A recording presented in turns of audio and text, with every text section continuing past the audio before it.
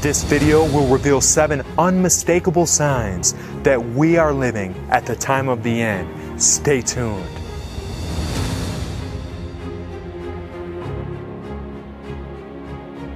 Hi, this is Dustin with Hope Through Prophecy.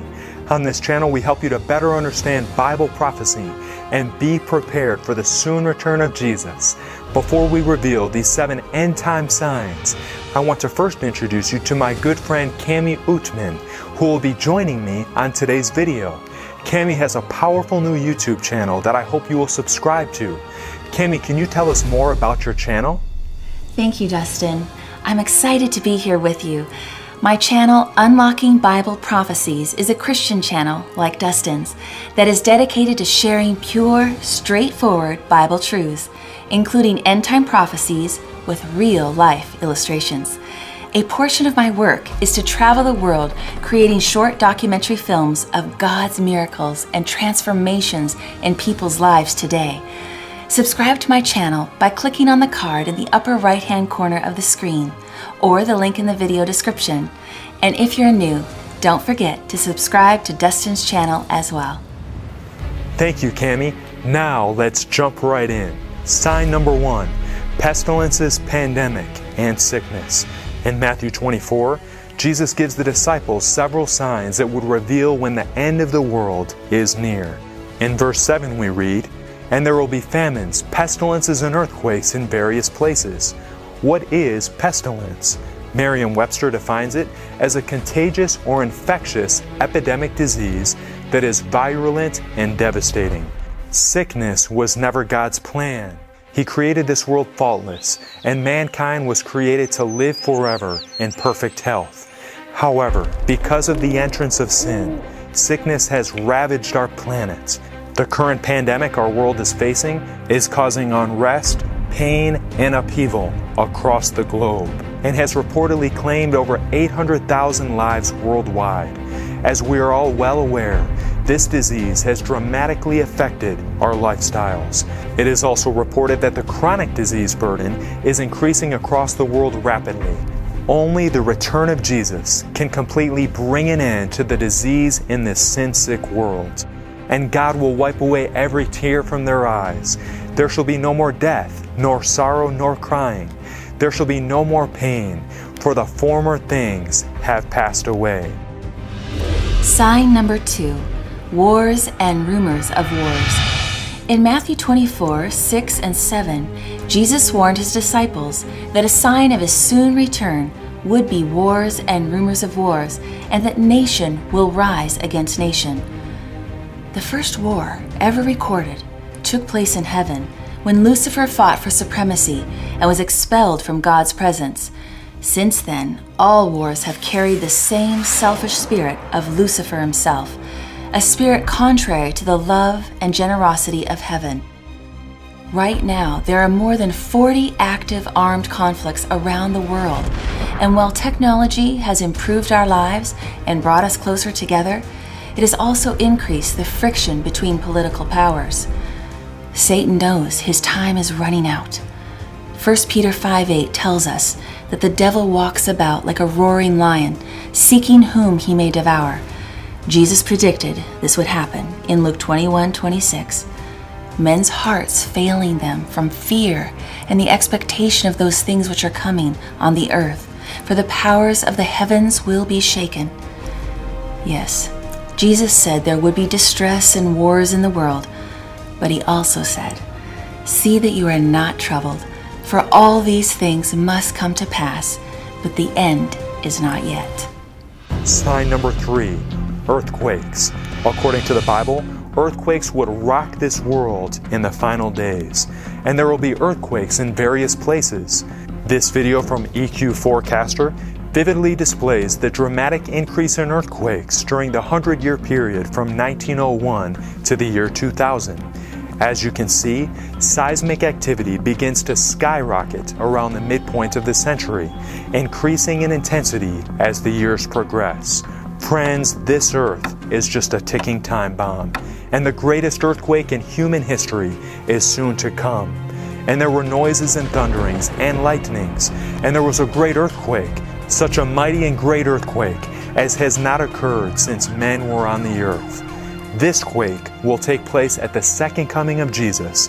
Our Savior will burst through the clouds with claps of roaring thunder, accompanied by all His mighty angels.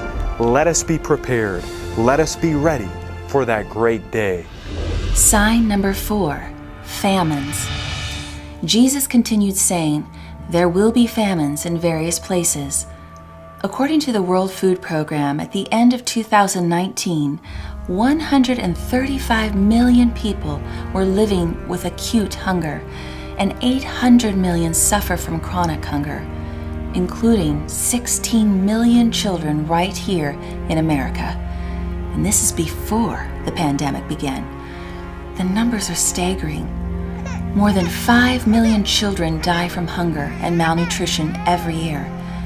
That means 15,000 sons and daughters die today from hunger. In the last 100 years, the global population has quadrupled, even as the global demand for food grows. Global warming and climate change are also directly impacting food security and the agroecosystems. The farmable land has shrunk by 1/3 in just the last 40 years. You add any other variable, like a natural disaster, and the effect is compounded. And then you have the oceans. There are entire countries that depend on them for food. But rising temperatures and pollution are destroying marine life. Our world is rapidly heading for disaster. Jesus predicted this would happen. In Luke 21:28, He instructs us, now when these things begin to happen, look up and lift up your heads, because your redemption draws near. Sign number 5, false teachers. The Bible warns, for the time will come when they will not endure sound doctrine, but according to their own desires, because they have itching ears, they will heap up for themselves teachers, and they will turn their ears away from the truth and be turned aside to fables. Friends, this time is here. False teaching, referred to in the Bible as the wine of Babylon, is rampant in today's world. Deception such as spiritualism, which teaches that the soul continues to live on after death, and the sanctity of Sunday instead of the Bible Sabbath, are examples of dangerous errors that are preparing the world for the final test, the mark of the beast. For more information on this life-changing topic, just click on the link above. So, how can we be protected against these deadly end-time deceptions? There is only one way: to the law and to the testimony. If they do not speak according to this word, it is because there is no light in them. This verse reveals to us that knowledge of the Bible, given to us by the Holy Spirit as we study, is the only thing that can separate the truth from the lies. And that is the mission of both Hope Through Prophecy and Cami's channel, Unlocking Bible Prophecies, to help you know the truth so that you can be prepared. Sign number 6, hearts will grow cold. Jesus warned us in Matthew 24:12 that because lawlessness will abound, the love of many will grow cold. It is true that we live in an age of self-gratification. Self-sacrifice has taken a back seat because self is now king. Again, this takes us to the very beginning. It's the same spirit of Lucifer.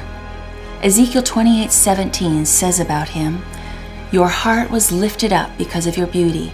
You corrupted your wisdom for the sake of your splendor. The first lie to our parents in the Garden of Eden was, you will not surely die. You will be like God.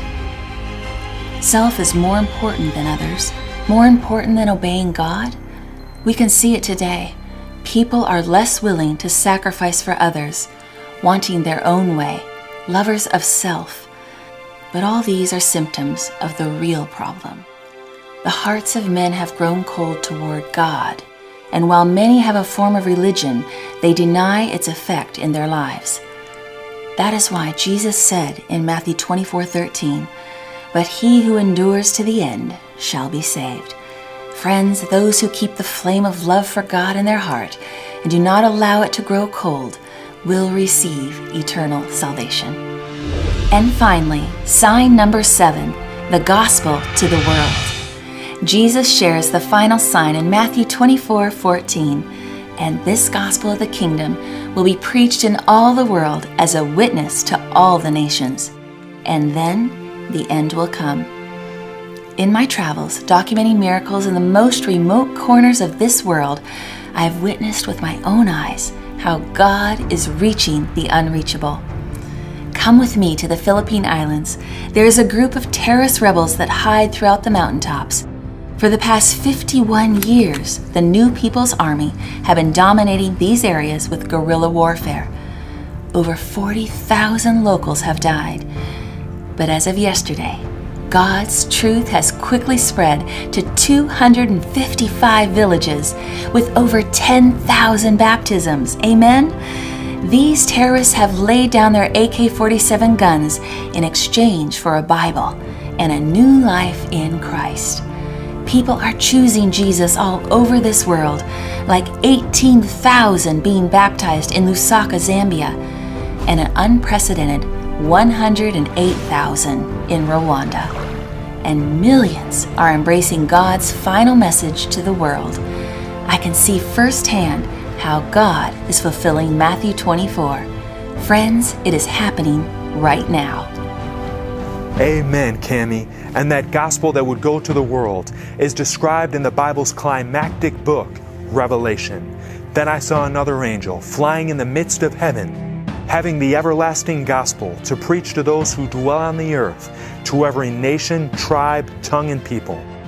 Even as we speak, this three angels' message, God's final warning to the world, is being spread like wildfire across the globe. God is even using YouTube to share this message with every tribe, tongue, and people. Millions are learning the truths from God's Word and deepening their relationship with Jesus. Jesus is coming soon. We are seeing the signs. Scientists agree that at the rate we are going, our earth doesn't have a chance to survive much longer. And that is why Jesus said at the close of Matthew 24, if those days are not cut short, no one would survive. But for the sake of the elect, those days will be shortened. Thankfully, we know how things will end, and it won't be by global warming. But God has given us a message, a global warning. Friends, we must understand the signs of the times we live in and be ready to meet King Jesus at His soon coming. Dear friend, Jesus is coming soon. The signs are being fulfilled all around us. Let us not be asleep. Let us be wide awake, preparing for that great day. Let us surrender ourselves fully to Jesus today, allowing Him to remove anything from our lives that does not please Him. If this is your desire, and you believe that the return of Jesus is soon, even at the doors, just write in the comment section below, Jesus is coming soon. Praise God. If you would like to see others blessed by this video, please like and share it now. I hope to see you soon, friends. If not on this earth, then standing next to each other on heaven's sea of glass. Until then, keep your eyes on Jesus, the author and finisher of our faith.